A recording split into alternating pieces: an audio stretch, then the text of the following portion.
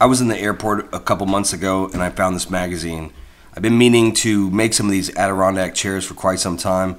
I really have been looking for a design that I like. I didn't want it to look like I nailed a bunch of pallet wood together. I liked all the curves and contours in this design, and I thought I had a good idea of how I could modify it to make it so I cut all the major parts out with the CNC machine. I used Fusion 360 to do my design work. I transferred some of the key dimensions from this design to mine just to maintain the scale of the chair.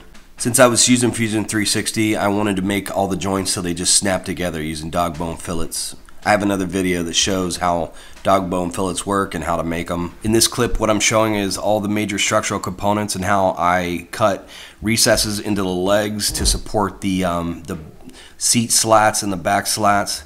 Also, all these parts just fit together in a way that won't require fasteners. So I cut these mortise and tenons and all the joints. Here you can see I have a little dovetail common to the handrail in the back. I'm going to turn that over, and so everything just fits together. I also put the arm rail over the back just to keep moisture out of that joint. I cut all the back slats and the seat slats out on my table saw, and I used, you can see my stock, I modeled that and then went ahead and created joints and laid all my major parts down on my stock, and just to flat pattern everything out so I could cut on the CNC mill. Once I have everything laid out the way I want it, I bolted it down to the table and hit cycle start.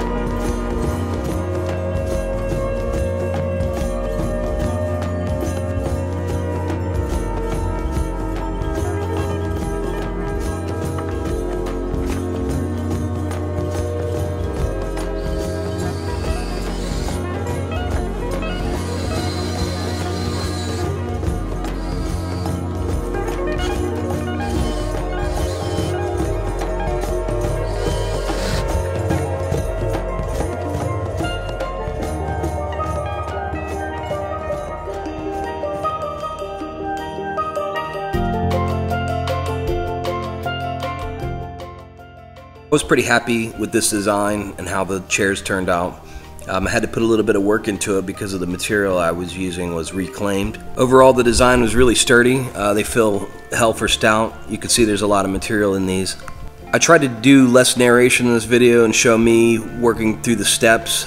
Let me know in the comments below if you'd like more of the action videos or if you would like to see more of kind of a step-by-step walkthrough. I get comments asking for both styles, so let me know what you like. And if you like the video, hit like below and subscribe. I have a lot more content coming out, so stay tuned.